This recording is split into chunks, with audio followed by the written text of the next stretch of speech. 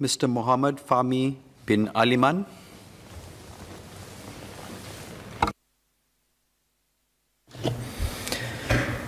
Chairman, the workers in both the pest management and strata management sectors perform integral and important services.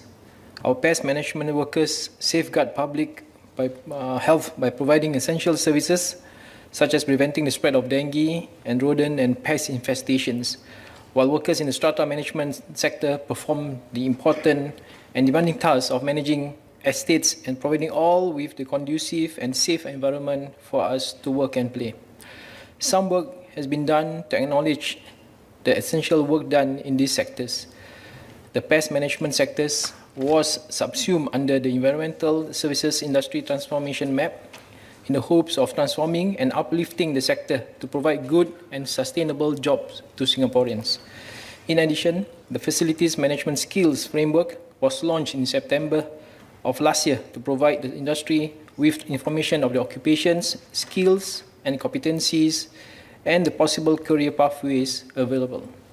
Development of an FMC accreditation is also underway, which will encourage higher management competencies and skill sets for workers in this industry.